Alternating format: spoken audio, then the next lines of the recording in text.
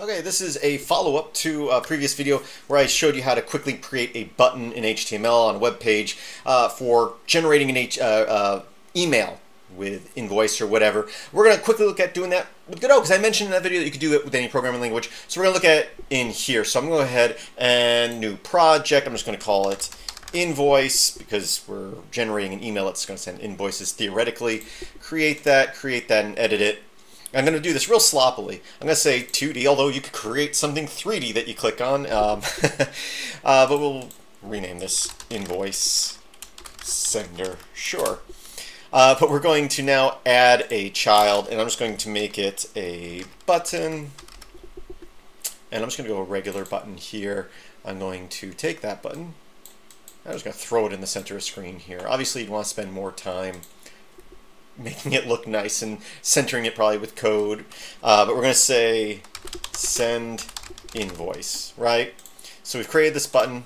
We're going to do this. We're going to click over here on nodes. We're going to, first let's add a script to our main mother object here. And we're going to say attach a script. Yeah, we'll call it that. Again, just going through this real quick. We're going to say when this is pressed, we are going to, we'll use a function called send invoice or email or whatever you want to call it. It doesn't really matter. And we only really need one line of code in here. We are going to say OS shell open, and then here we're going to say mail to, and then who we want to mail to, customer at site.com. And then we'll say, so that will allow us to open up an email to a certain person, but we also want to have a subject, right? So we're going to say question mark subject equals your invoice. And again, this would generate probably an invoice number that you can have put in there. And then we're going to say and body.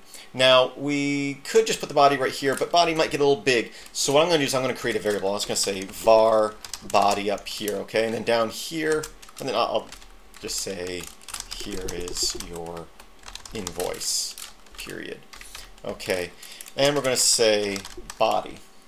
Now, one thing different doing in here is it didn't like the HTML. So in the HTML interface, I was able to pass Thunderbird HTML. For some reason, while I was doing that, it was showing the HTML, not generating the HTML.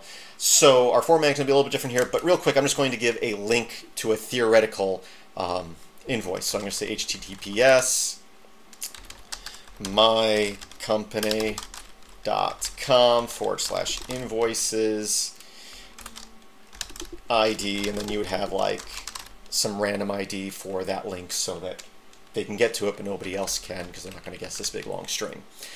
And if I typed everything properly, we should be able to, well, save this first, and we'll just call it invoice sender, sure. And then we'll hit F5 and say, yes, I want this to be my default scene. And we have this button. And right now with Godot, you can render this out. You can put it in a web page. You can make an APK for an Android phone. You can make an executable for Windows or Linux and iOS and everything. So you just create a program that should be cross-platform. Now, when you're using shell open, you're getting something that might not be compatible, but theoretically, all those operating systems, I haven't tested it, should be able to open up a mail to link. But again, I haven't tested it. But your web browser can do it, so I would think your other applications could too. But I'm going to click send. It's going to open up Thunderbird, and here it is. It has here's your invoice with that link, and then I added a signature into my Thunderbird, so that will always be at the bottom there. Again, not as nice as looking as before. We had some formatting and stuff because we used some HTML, and I'm sure that's possible. But real quick, let's just put this on a second line here. So what we're going to do is instead of using HTML, we're going to use URL encoding. So what we're going to do here is we're going to say %0a, and that's should generate a new line. We're going to hit F5, send, and there you go. Now, most web client or email clients will create that as a link once they receive it, so they should be able to just click on that and go to the invoice. Again, this is very basic, just generating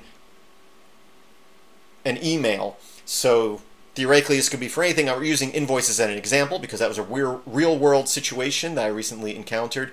But you have your program, it generates an invoice. and then you're going to give someone access to that invoice and send them an email, but not say an email using your application, which is just a bad idea, which is the problem that I recently got into with some people. You want to use whatever the default email client is, and that's what this does here. Basically, OS is saying use your operating system, use your shell, and open up whatever default program it is for mail.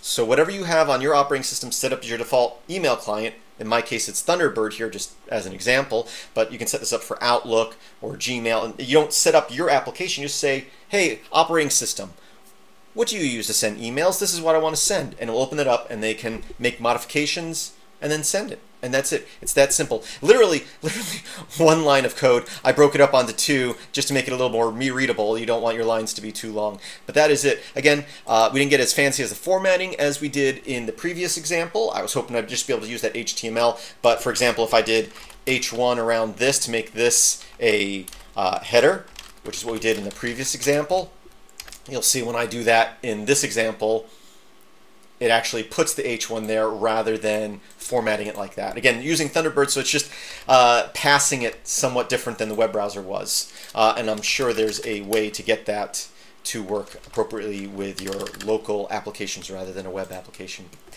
Basic concept is there, and the fact that some commercial products don't have this functionality when it's literally 1 to 2 lines of code is a little ridiculous. But thanks for watching, and as always, I hope that you have a great day. Visit filmsbychris.com, that's Chris with a K, plenty of tutorial videos there. Again, have a great day.